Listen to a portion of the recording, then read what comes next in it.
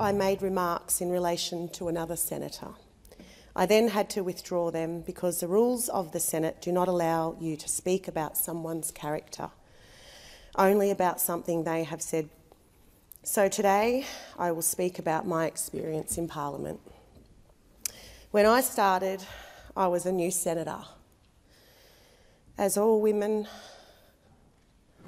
that have walked the corridors of this building know, it is not a safe place.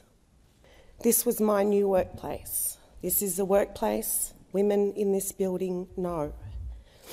I experienced sexual comments and was inappropriately propositioned by powerful men. One man followed me and cornered me in a stairwell, and most of this was witnessed by staff and fellow members of Parliament. No one witnessed what happened in the stairwell, as there are no cameras in stairwells. There are different understandings of what amounts to sexual assault.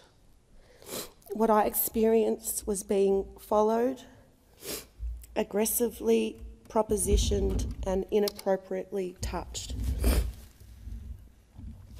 I was afraid to walk out of the office door.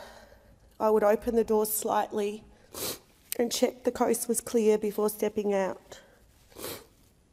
It was to the degree that I had to be accompanied by someone whenever I walked inside this building.